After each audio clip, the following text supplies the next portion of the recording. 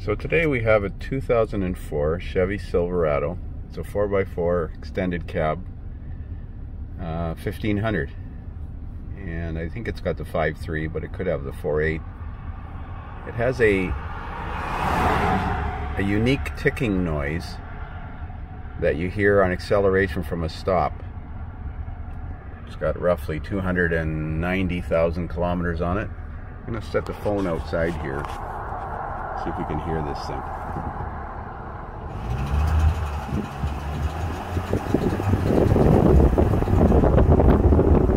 It'll only do it on acceleration going forward.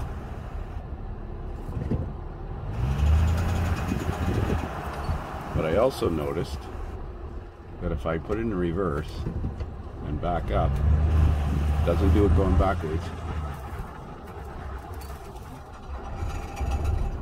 But when you step on the brake going backwards, it does it. I have a funny feeling I know what it is.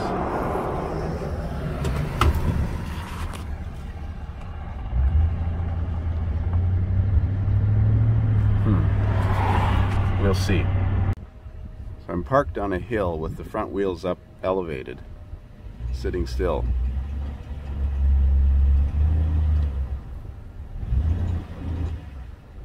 I think it's the starter drive walking back into the flywheel teeth. That's what I think. I think the shift fork in the starter is actually worn and the starter drive is touching the flywheel teeth. You can hear it.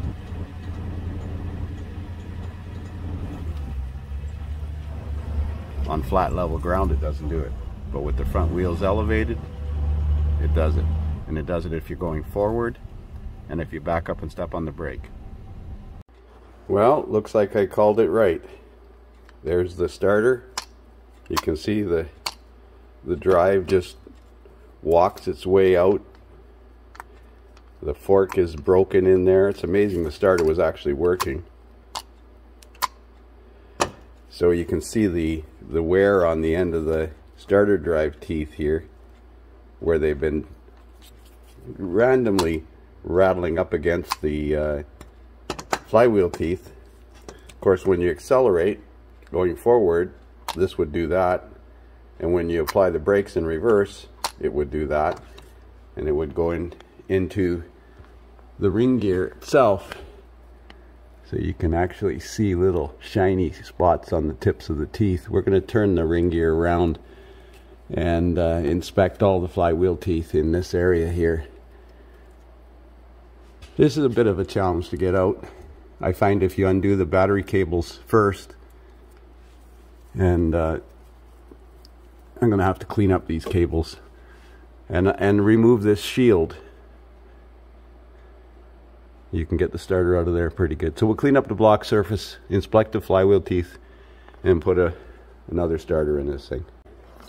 So there's the S terminal wire cleaned, the battery cable cleaned, the mounting surface on the block cleaned. The flywheel teeth are fine.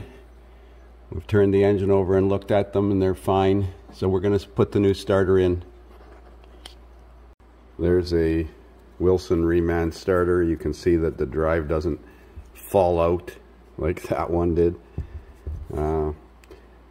Probably could fix that other starter. It's probably got a broken fork. It's amazing, like I said, it's amazing it actually started the vehicle. So there's the starter reinstalled, bolts torqued, connections cleaned, shield back on.